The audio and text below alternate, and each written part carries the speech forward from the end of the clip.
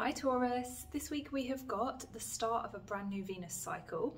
What I mean by this is that Venus has a 10-month cycle. So to go through all of the signs, Aries, Taurus, Gemini, Cancer, Leo, all of them, she takes 10 months. And what this is basically one chapter of our lives to do with our love, our relationships, our money, our self-worth, and the things that we value, beauty, those kind of things as well.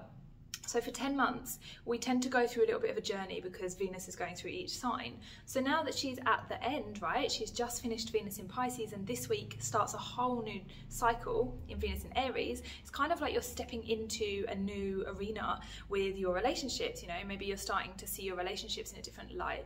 Maybe you're starting to interact with your money slightly differently. Maybe your self-worth is going up, you know, maybe you're starting to feel more confident about yourself. And this can be a very empowering time if we kind of choose to see it as, you know, an opportunity. We tend to try and move through life really fast, right? Whereas this is kind of encouraging you to like slow it down a little bit and to notice, you know, what is it that my relationship is changing? What about my relationship is changing right now? Or you know, if you're single, what is it about my way that I relate to other people that is changing? And what is it about my self-worth that is changing right now? Is there some lesson or some guidance or, you know, some understanding that I've had of the last 10 months?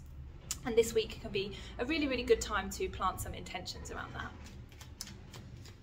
So we have got the Seven of Pentacles and the Seven of Wands. So sevens are often to do with times where there is a little bit of challenge, particularly with the Seven of Wands there. It's kind of like feeling like you're having to defend yourself maybe, and it's also a feeling of like waiting for something to change, maybe waiting for something like, you know, when is this situation going to change for me?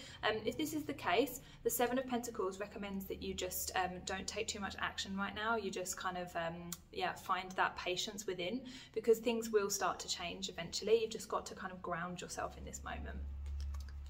So let me know if that resonated. Otherwise you can book a reading or you can read the blog from the links below.